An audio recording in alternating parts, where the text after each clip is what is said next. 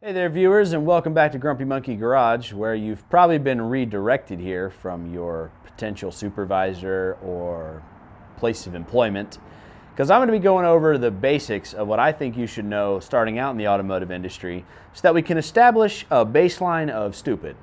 Because right now, when you go to hire people in this industry, especially on the low end for lube techs and things like that, we'll go over those tiers in this video as well, but we get varying degrees of knowledge. So I think having a video that establishes a baseline of what I think you should know going in would assist in that and help your career advance faster than as if you started not knowing anything and some master tech had to take the time to teach you all the things that I'm just gonna kind of briefly explain in this video. So that's the purpose. Hopefully you learned something, or you find this video helpful. If you take on an apprentice in your future, you can just send them this video and say, this is what you should know before you come to work tomorrow type of scenario. So we'll keep it quick, we'll keep it simple, and we'll stick to the basics. Let's get started. I can't believe diamonds so fast, and I'm gonna take you traveling the world. But I can love you, yeah, I'm gonna love you. I'll give you the whole of what I've got, the fancy finds, baby, I have not. Just gonna love you.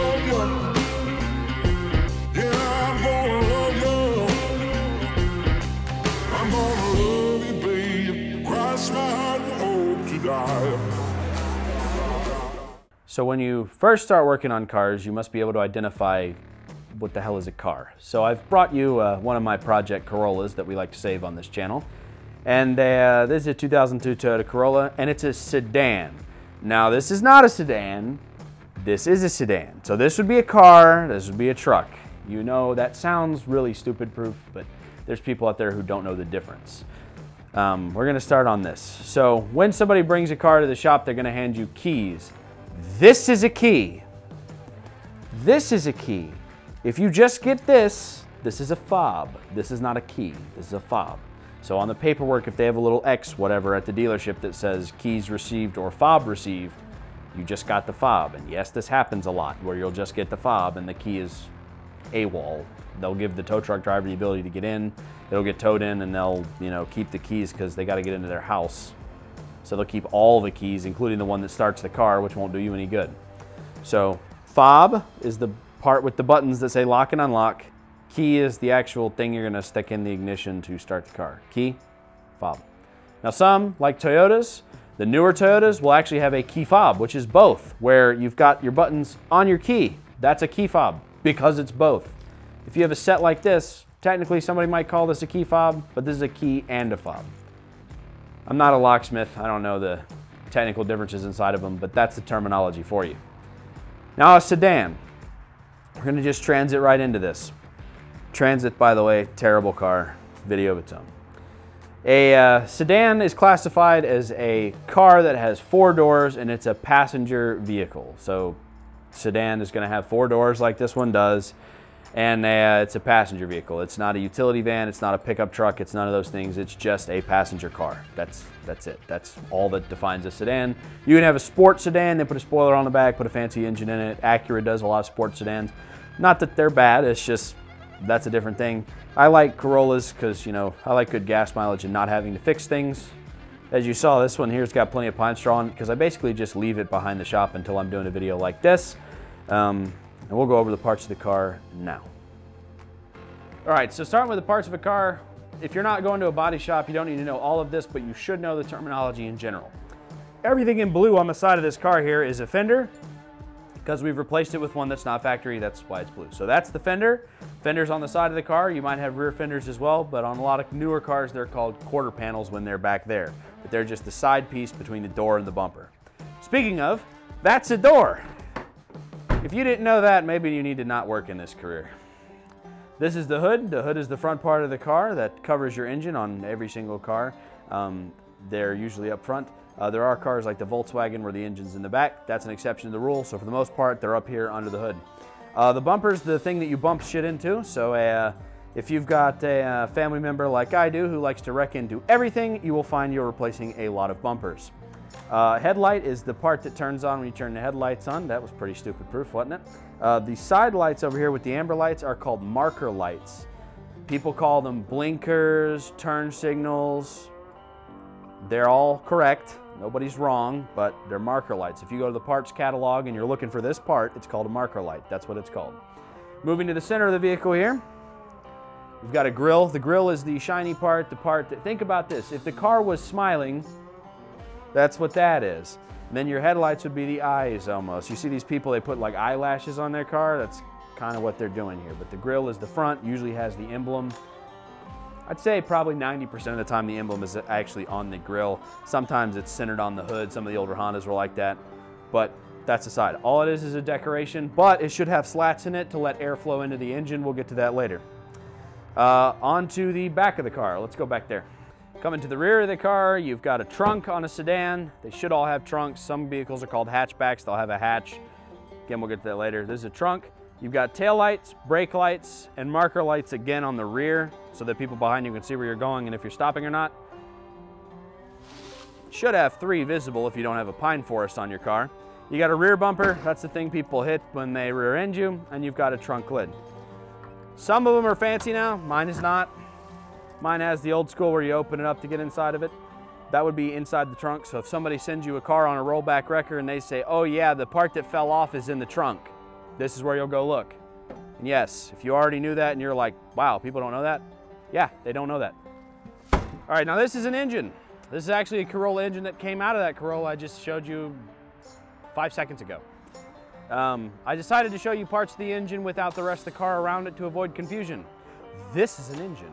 All an engine does is it is a rotating assembly, and all it does is generate power. That's it. It does not drive the car. That's what a transmission does. We're not getting into that in this video. That's all this does. An engine can be identified. Transmissions, as general rule, don't have pulleys. So when you open your hood and you're like, where's the engine? You'll find a bunch of pulleys that have a belt on them, and when you see that, that's the engine side. It's gonna have exhaust on one side, intake on the other, sometimes on the same side, nobody cares, but they're there. From the top down, we got parts of the engine. Valve covers at the very top on an overhead cam engine. Even if it's not overhead cam, they're usually valve covers. And you have a head. The head includes the valves and spark plugs, fuel injectors, all that stuff's gonna go into the head somewhere. And you have your block. Your block is gonna contain your pistons and your rings and your cylinders. All that stuff's in here. Show-offs ruining my videos. We got the oil pan is at the bottom. That's where all your oil's gonna be. And if you're new to a shop, you're probably gonna be doing oil changes and tires, so let's get into that a little bit. At the bottom of every oil pan, ever, there is a drain plug. It's literally a bolt with nothing attached. All the rest of these bolts are going to something. This bolt's going to nothing. That's how you'll identify the drain bolt.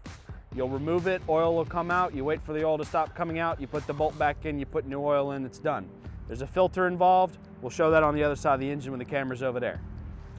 Moving on to tires. If you're changing tires, tires are the rubber part of the wheel assembly. So if you look at my trailer tire there, the center silver part of that tire hub wheel assembly there is the rim. You have a rim and you have a tire. So here is a tire without a rim in it to demonstrate that they are 2 separate pieces.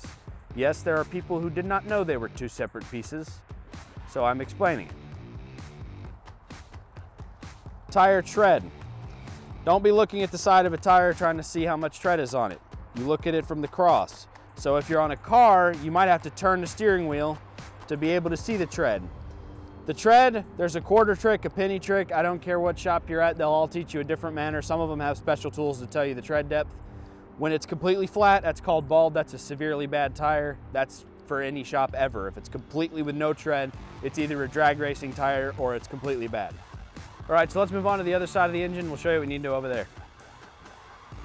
This is an oil filter. You spin it off, it spins off to the left, it spins on to the right. You'll change that when you change oil as well. That's all you really need to care about on this side of the engine for now. Moving up a class of vehicle from sedans, which were the 4-door cars, I've got SUVs. Now behind me is a class called large SUV. In fact, this is the biggest SUV that's gasoline based that you can buy, the Suburban. It's pretty American, and anybody overseas isn't gonna know what I'm talking about, but I mean, I guess this doesn't really apply to you then. The SUVs are most popular in the United States. They're classified by being a truck-based chassis. They file under emissions compliance for trucks, which is nice. And they tend to be easier to work on, in my opinion, because they got a whole lot more heavy duty, a whole lot more room to work. It's just easier. But this is an SUV. All right, now the difference between the trucks, SUV and pickup truck, is if you have some nasty cargo you don't want to smell, you can make the guy behind you smell it in a pickup truck by putting it in the open bed. That's the difference in classification. The SUV, it's covered back here. Pickup truck, it's open. You can just reach in and move stuff and there's no obstruction. Obviously, this is a security hazard if you live around meth heads like I do. You need to keep stuff locked up back here or not keep stuff back here is what I do. Okay, class, if you made it this far, that's pretty good because everything we've gone over so far is pretty basic. This is where we're gonna get into some intermediate basic stuff. And we're gonna go over basic classifications of tools. Now, obviously this isn't an in-depth analysis. It's also not any kind of, I'm not telling you these are the tools you have to have, best tools.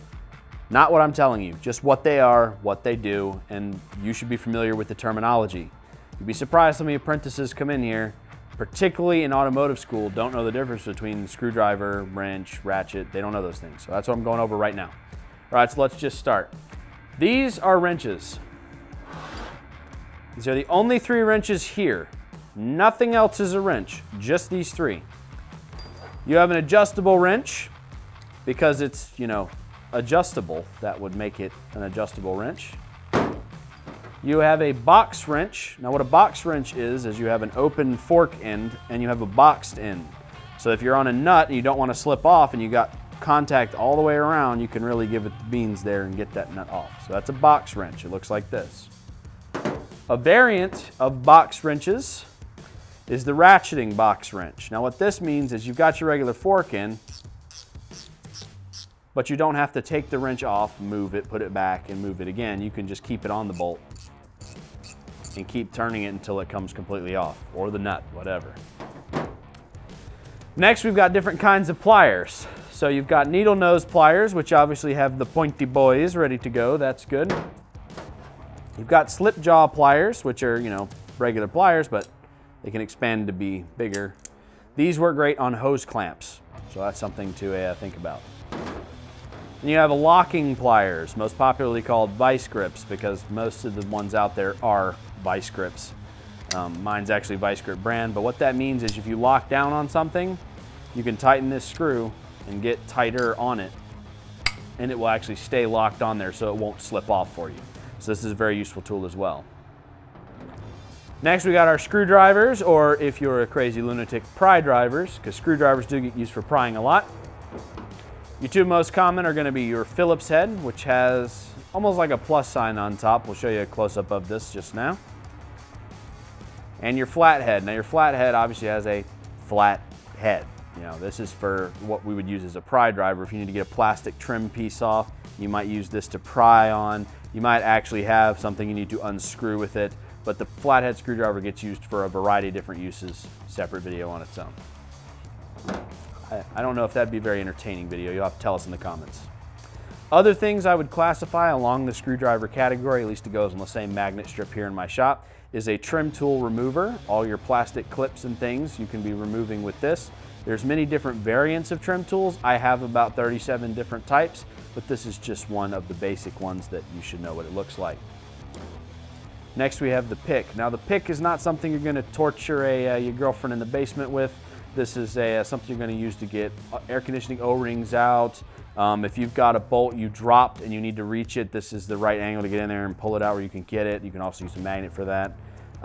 This is just a general all-around helpful tool. I can't even list all the times we've needed a pick just to do something simple. And sometimes you just can't get your meat hooks in there. You will need the you know, medieval torture device here, the pick. Next, we're going to get into ratchets. Now, ratchets are not wrenches, but they are called ratcheting wrenches in some circles. Not that they're wrong, but this is a ratchet. If somebody asks for a ratchet, this is what they're asking for. Not a box wrench. They're asking for a ratchet. Now, a ratchet has teeth inside the head, so you can only turn one way. So if you're tightening or loosening something, this controls that, which direction you're going. And you can attach many different sizes of sockets. This is called a socket. This is not a nut. Actually, an apprentice thought these were nuts. No, this is a socket. Socket can be 6-point or 12-point inside. Sometimes E-Torx and things like that. Again, getting complicated, so we'll keep it basic. Put the socket on the ratchet. You can spin on or off a bolt. So that's what you'll use this for. Sometimes if you can't reach all the way down into where you're reaching, you'll need an extension. You can basically extend your socket out that far to get down in somewhere to get that nut or bolt off. So that's the extension, socket, ratchet. Now you know some terms. Next we got the pry bar. Now there's lots of different pry bars. Crowbars could be considered pry bars, but an automotive pry bar generally has the handle down here and you've got some sort of bend on the top so you can get in there and pry a transmission away from an engine or pry a brake caliper off that's seized. Whatever you're doing, this is literally just for sticking places and moving stuff. That's what they're for. Do not buy the cheapest junk pry bars you can, because sometimes you have to trust your life to these things where you're pushing on something and if it slips off or breaks, you're gonna get impaled or stabbed or crushed. Don't buy the cheap ones. You have to trust your life to these, get good quality ones. Next, I guess we can go into the funnel. A funnel is a device that allows you to not spill all over my flipping floor and make me really mad at you when you work here. So this is a device you put in the engine and pour into this, not all over the floor. Story time later on that. Next up is the hammer segment. Now there's a bunch of different hammers. This is a mallet because it's rubber. A rubber mallet, it's also a dead blow. It's got sand in the head. It sounds like a maraca, you know, you can have a party with that. But this is great for hitting stuff that you don't want the hammer, when it hits, it stops. It doesn't hit and bounce back like a metal one will. So that's a mallet. This is a mini sludge, but there's lots of different kinds of metal hammers and things. You really need a good quality hammer in here. So when I ask for a hammer, I'm asking for this. If I ask for a mallet, I'm asking for this. If the Master Tech says a dead blow, I actually knew a guy who specifically called these dead blows. This is also that, but there are mallets that aren't dead blows. So that one gets a little more complicated. Really needs its own segment. We're not gonna get too far into it. Hammer, mallet, general rule.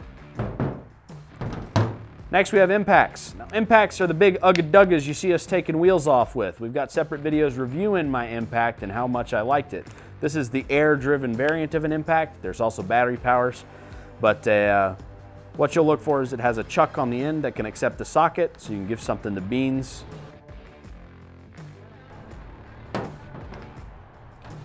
Now that you saw how much fun the impact was, we also have electric ratchets. Maybe you can't fit the giant impact in somewhere, you're on flat rate, you don't really have time to sit there and fool with that bolt.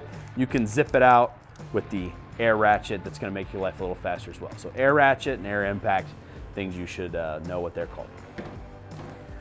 Now last but not least, shop lights. We actually have a shop light review up and I can't find a good one because every single shop light you ever buy is a pile of shit. So that's a piece of junk. Here's the Braun, we like that pretty good. But ironically, after we made that video talking about how good the Braun was, one of my Braun lights actually died, so that was frustrating. But this is a shop light. I don't mean this. When I ask you to pass me the light, don't go turn on and off the light switch thinking you're gonna give me light. This is what I want. This is the light I want you to pass me. Not that. I don't know why that was confusing. That's why we're doing this video. All right, class, we're gonna go over 3 big pieces of equipment in the shop. Number 1 is the jack. The jack is identified as being the big roly boy that lifts things up in the air. When you move the handle, it goes up. Now to make it go up, if it's not going up when you're pulling the handle, you have to twist the handle here to the right. That makes it go up. To make it go down, you'll twist it to the left and the jack will fall. Now don't ever twist it to the point that the entire car falls on the ground and makes a loud thud and breaks my concrete to the point I wanna go break your face. Put it down gently. Now, along with a jack, you'll also need to use a jack stand. Jack stands are here, they're great. You can put the car on them. It's a little more stable than something that's hydraulically operated. It's mechanically operated, it's a little bit safer. So that's what you're gonna use with that. That's what these are, jack, jack stand. Jack's big roly boy, jack stand is just one piece of metal mechanical unit. The next thing I'm gonna identify is this is a toolbox. A tool cart and a toolbox are different things. I don't have a tool cart here right now. We'll put you a picture up of one. That's a tool cart, this is a toolbox. Toolbox means it has drawers with stuff in it. Now if you come over here and look at my toolbox, you'll see that everything is organized in here. All my sockets are where they belong, everything's labeled, I got my picks in the corner, my extensions. It's not an absolute wreck. If you get into an automotive shop, particularly a dealership, and you're getting your first tool set, your first toolbox, and it looks like somebody threw a fragmentation grenade in there and just, oh, there's just stuff in there. You're never gonna find anything, and you're not setting yourself up for success. That being said, I do know technicians who have been in the business for 30 years who looks like a tornado runs through their toolbox every afternoon, and they can never find anything, but they've been technicians for a long time. I prefer you keep it clean and organized to save you time on flat rate. Next. These are drain pans. This one's for oil, this one's for coolant. The one with the big spout is used for coolant. That's all. Next. Everything is generally labeled except the oil isn't as clear as everything else. For instance, we have oil, coolant, power steering fluid, which hopefully you're literate and can read that it's power steering fluid, and automatic transmission fluid. Now, the oils, the petroleum-based stuff, which is these three, this stuff is oil-based. You can throw that in the waste bin, that's totally okay. Coolant, sometimes you have to keep it separate. In some locations, you have to dispose of it properly, recycle it, yada yada. Here we have to do that as well, so we have to recycle it. But these three are in similar bottles, so these are the three that get confused a lot. Oil is always going to say some sort of SAE approved rating, which is going to be your flow rate, your viscosity as it were. So 5W30, 10W30, 5W20, whatever. That's what engine oil is going to have on it. Power steering fluid will be labeled power steering fluid. There's really not anything else you need to know about that. Transmission fluid will be labeled transmission fluid. Coolant comes in gallons. It also comes in giant vats, but if you work at a fancy shop with giant vats, everybody has a different system. You'll have to learn their system. Most of the rest of us shops who aren't bazillionaires, we sell it in gallons. So by the gallon, you got a gallon-sized bottle. More than likely it is coolant. It'll also say on there, antifreeze coolant. Coolant is the unique fluid in the automotive world, and the fact that you have to cut it with water. So it's actually just antifreeze until you mix it with water, then it's called coolant, and that's the difference. That's our basics on fluids. All right, the last thing I want to talk about today is the pay structure in automotive. You could get on 3 different kinds of pay: flat rate, hourly, and salary. Nobody ever does salary, at least where we live, so we're not going to talk about that one. Hourly is if you work 5 or 6 hours a day, or 8 hours a day if you're getting hired full-time, you're going to get paid for those hours. Flat rate doesn't work like that. Flat rate works, you get paid by the job. So an oil change, for example, might pay 0.5 of an hour. That's half an hour, 30 minutes. If you get that oil change done in 15 minutes, you still get the whole half hour of pay, which is great. Because if you knock out oil changes all day long and just waste them, you might get up to 16 hours of pay in an 8-hour workday. And that's awesome. That's great stuff, or even more if the math works out in your favor like that, depending on what you got coming in and out of your shop. The other reason flat rate is used a lot is because it rewards productive, efficient technicians, and it does not reward people who aren't working as hard. However, you can still get burned by flat rate even if you are good at working. I'll give you an example. If a car comes in, it's an old rusty POS, every single bolt is breaking and you're having to tap and die them out and it's just an awful time. The flat rate for that job might be 5 hours and it might take you 2 days, maybe even a weekend sometimes. Because of that, flat rate balances itself out. So here's an example. We did a Camry brake job the other day. All 4 wheels, we were doing pads and rotors. So pads and rotors per axle pays 1.5. So for the front and the rear, it's 1.5. This technician had that knocked out in 40 minutes. So he got 3 hours of pay in 40 minutes. And that's amazing. That's how you do well in this industry, is by being efficient. He had all the tools. He knew all the sizes for a Camry. He's only been working with us for about 6 months and he's already that good. That's how good you want to be. So with that in mind, those are the different pay structures. That's how that works. So if you're applying for a job and it's an hourly or flat rate position, now you know. Hopefully you learned something from this video and you can be on that baseline so you know what you're talking about when you go into that interview. When they offer you $15 an hour, but it's flat rate and you don't really know what you're doing all the way, you're not going to make $15 an hour because you're going to be slow. You're not going to make that. If it's an hourly position, it probably pays lower. And it also varies from region to region. So some regions will be higher for the same job than other regions. So take that as well. Well, that's all we've got today for Grumpy Monkey Garage. We hope you enjoyed our video, and be sure to like and subscribe. Watch some of our reviews and updates and things like that. And if you want more information about running a shop, watch our Grump of the Week, where we talk about things that have frustrated us that week in automotive. See y'all next time.